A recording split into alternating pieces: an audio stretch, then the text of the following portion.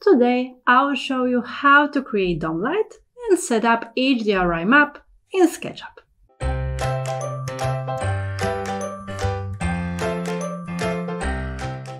This is Monica from Educk.org. We can use dome light to create lighting for interior and exterior scenes. I will show you how to do it flawlessly. This is an interior scene. So far, we don't have any materials in the scene due to the fact that we'll focus only on the light settings. Let's move on to the asset editor. Here we can set the lights, materials, geometry, and render settings.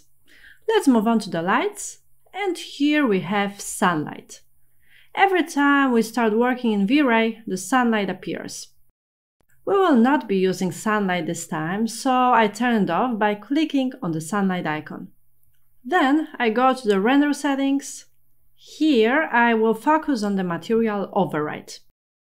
If we want to set up lights, it's good to override all the materials in the scene. That's why I turned on. As we can see, the override color is light gray. We can change it to a lighter color. Let's see what the render looks like.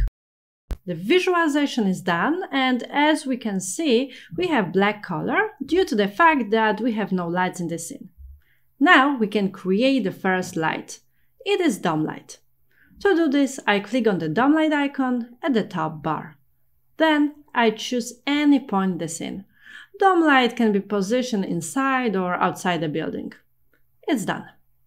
I go to the asset editor, and we can notice that there is a new light called dome light. It's natural external light that will light the interior of our project. To set this light in the best possible way, it's good to use HDRI maps. One of the most popular sites for HDRI maps is the polyheaven.com. Here we can download HDRI maps for free. Let's check the top maps. The first map is the apps field. I click on it and download the file. We can choose 4K resolution. If I choose 1K resolution, then the map will be in a low quality. And if I choose 20K resolution, it will be a very heavy file. It's good to choose 4K file. Let's download this. After downloading, I go to the Asset Editor panel. I click on the dome light and go to the color texture, HDR. As we can see, the map is loaded. It's a basic map from V-Ray. I want to replace it with my HDRI map from the folder. That's why I click on the folder icon and open it. The map is loaded. I go back to the previous settings. I will change the shape of the map from hemisphere to the sphere. This will make these black spaces disappear. And then I will increase the intensity. The dome lights should most often be set as a high value. I will set it to 100. Now the light is much brighter. Let's see how the interior looks like. We can see that we have HDRI map outside the window and the light falls inside. Now let's focus on the light position. We can always change the position of a dome light. If I want to change it, I have to go to the settings in the Asset Editor panel. I go to the dome light and then turn on Use Transform function. With this option turned on, we can rotate the dome lights in the scene. Let's try to rotate it by 90 degrees. And render. Now that the map has been rotated, the scene is a little brighter. Additionally, there is a sunlight in the interior. Remember that HDRI maps also contain sunlight, so we don't have to use separate sunlight in the scene. Depending on our preferences, we can set the position of the light. I will undo this rotation and move on to the Asset Editor. We can see that the position of the dome light is the same as it was before. I will turn off the Use Transform function, and this time I change the position of the map in a different way. Let's move on to the texture HDR. I click on the blue rectangle. Then I move on to the placement texture, and here I can change the map position. In the texture placement, we can rotate horizontally and rotate vertically. I want to rotate the map in the horizontal direction, so I will set the values. It's best to set them according to the preview using a progressive or interactive render. I will set the values to 70, and let's see the result. The render is created.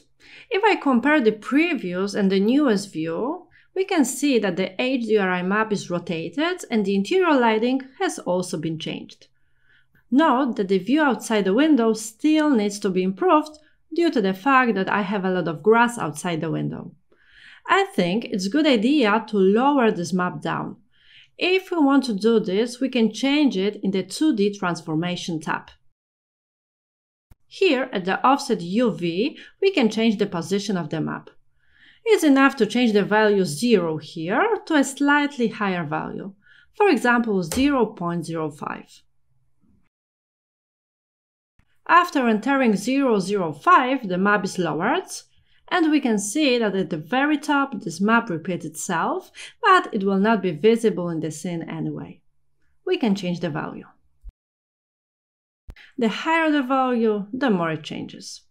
I will set a small value, 0.04.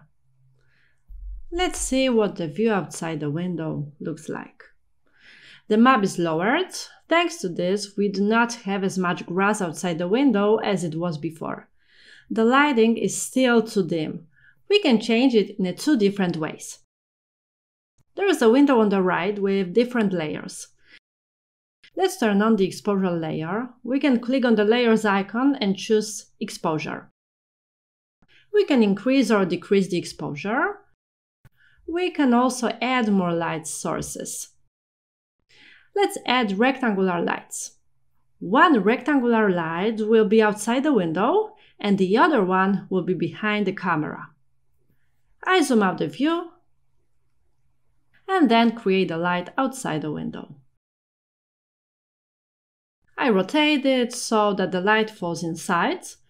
I click with the right mouse button, choose to flip along the blue axis. It's fine. I click on the scene 1 and render. I set up the light by the window, but note that there is no dome light in the scene. Let's move on to the Asset Editor window. Let's see that rectangular light is a white plane positioned next to the window. The dome light cannot fall inside the scene. Therefore, we should go to the Options tab and set rectangular light as invisible, so that the white plane disappears. Now, the dome light will fall inside the room. If you are working with V-Ray 5, it's good to go to Render Elements and turn on the light mix. Just click on the Create Asset, Render Elements, and Light Mix. Thanks to this, after creating the visualization, we can change the intensity and color of the light. The render is created.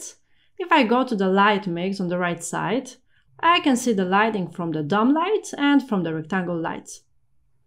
When these lights are combined, we have a very interesting effect. Let's see that these faces on the cabinet and the sofa are too dark. Therefore, it's good to add a subtle light from behind the camera. I zoom out and create the light from behind the camera. For now, I place them on the face on the wall and then rotate them by 90 degrees.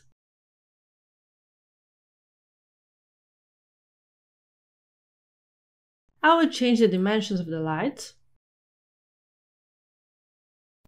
Let's decrease the U size and increase V size value.